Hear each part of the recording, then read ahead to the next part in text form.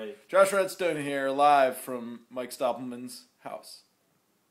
What we have here is a member of the phylus Rebel Blueberryus, and this blueberry plant, do not be mistaken by its thin pallor and questionable vitality. Okay, introduce us to plant.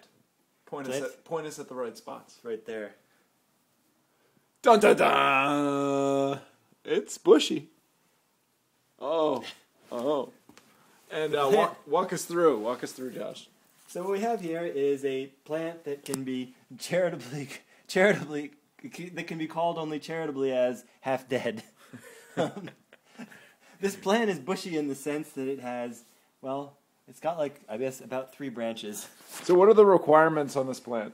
This plant needs to For growth. For growth, this plant needs to have a pH between 4.5 and 5.5 in the soil, as well as during the winter, it needs to be chilled, by which I think they probably mean below freezing temperatures, for somewhere between 300 and 700 hours continuously in order to trigger the next season. Now, this plant will not flower each season. As a matter of fact, it alternates between one season during which it grows and another season during which it flowers. I don't think this is its flowering season.